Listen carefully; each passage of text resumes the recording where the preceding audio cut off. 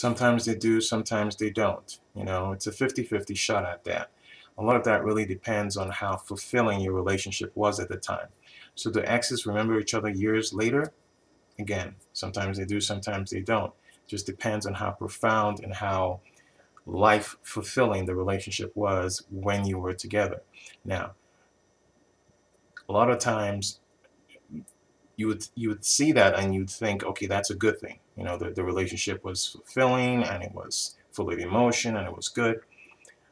So they might remember you in a good way in that sense, but also they might remember you in a bad way. If the relationship was really